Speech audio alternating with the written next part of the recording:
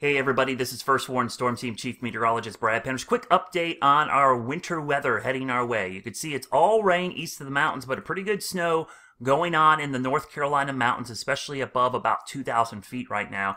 Big time snows way down deep in the south too, by the way. Heavy snow in Louisiana, Mississippi, Alabama, northern Georgia, and the North Carolina mountains, but we haven't seen anything east of the mountains yet except for rain and sleet mixing in.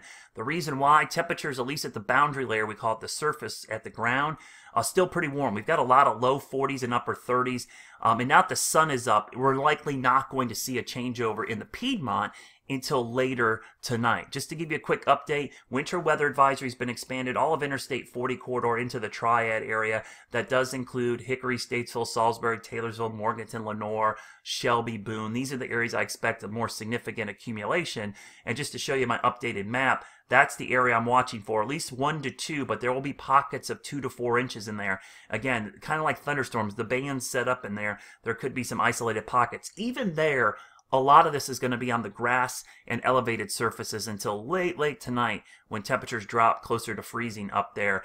So most of this snow that you're seeing is a pretty wet, heavy snow. It's sticking to tree branches, sticking to elevated stuff, grass, trees, that kind of thing. It's having a tough time making it down to the ground and getting stuck to like concrete and cement. That might happen later tonight as temperatures cool. Here's our short range models. You can see staying mostly rain. We're going to go into the afternoon hours.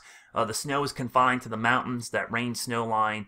As we go through the afternoon, this is about 4 o'clock. You could see we're starting to see some heavy precip movement to Charlotte. If that's the case, that would cool the surface layer down and allow for a changeover. I think after 5 o'clock is going to be our time to see a mix. And you can see here, this is about 5 o'clock. You can notice still snowing in the mountains, but we're starting to see that mix across the Charlotte area. This is after sunset. So Piedmont areas after sunset. This is 6 o'clock, and then 7 o'clock, 8 o'clock, 9 o'clock, 10 o'clock, 11 o'clock. So the mixture is more likely overnight. Even here, temperatures stay above freezing. So we're not looking at big time accumulations on the road surfaces again. This is mainly going to be on grassy surfaces. I'll show you the snow depth from the model, and this accounts for some melting. You can see the heaviest amounts will be in the mountains and foothills in here, but there could be a little spoke down here into the Charlotte area. But that's the general line. You can kind of see the way it's setting up later tonight. I showed this earlier on my Facebook page. Wet bulb temperatures, key. This is the temperature if you cool the air down to with water. Basically, you would get these temperatures. So think about this as in the summer when you get those misters that try to cool the patios down.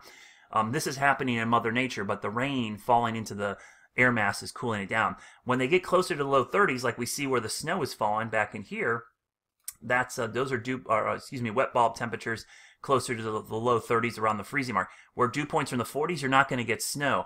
As those fall closer to the freezing mark, that's when we'll see a changeover. So that'll be something we watch as we go into the evening hours.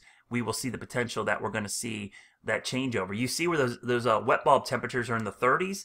That's where we have the winter storm watches and winter storm warnings and winter weather advisories. So that's a really good correlation to watch as we go through the day. So here's a quick look again at the radar. I'll loop this a couple of times. Again, no road issues right now during the day east of the mountains. It's tonight after sunset where things could get a little slick, and of course I'll have you covered throughout the day. I'll be on. You can check me out on Facebook, Twitter, wherever you want. Make sure you look me up as we get closer to this evening when the snow moves in.